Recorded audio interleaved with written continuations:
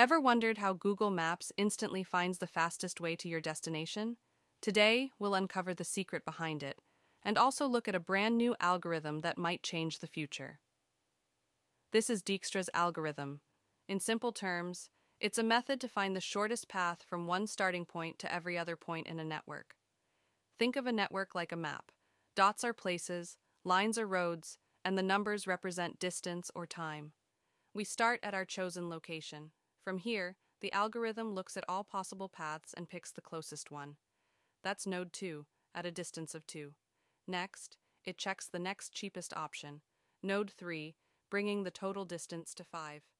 Then it expands further and reaches node 4. Step by step, Dijkstra's algorithm keeps building the shortest paths. And here, the path from node 1 to node 4 is found, 1 to 2 to 3 to 4. Pretty neat, right? But here's the catch. Dijkstra needs to keep sorting through a big list of options again and again. This sorting takes time. The time complexity is what we call O of m plus n log n. On huge maps like all the roads in the world, that sorting becomes very slow.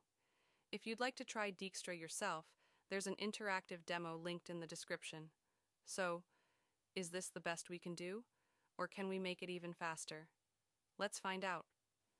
Here's the problem with Dijkstra.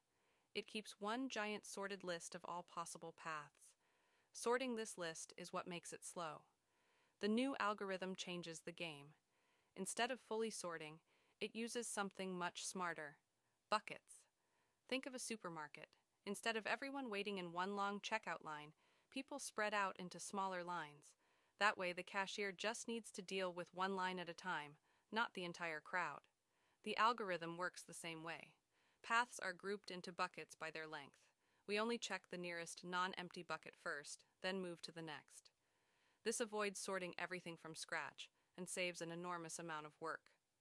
While Dijkstra runs in O of m plus n log n time, the new algorithm speeds things up to O of m times log to the power 2/3 of n. That's a big improvement. And why does this matter? Because faster shortest paths mean GPS navigation updates routes instantly. The internet can find faster paths for your data. And deliveries get planned more efficiently. If you'd like to dive deeper into the research, I've linked the full article in the description. The future of shortest path algorithms is faster, smarter, and closer than you think. Subscribe if you'd like more simple explanations of complex topics, explained just like this.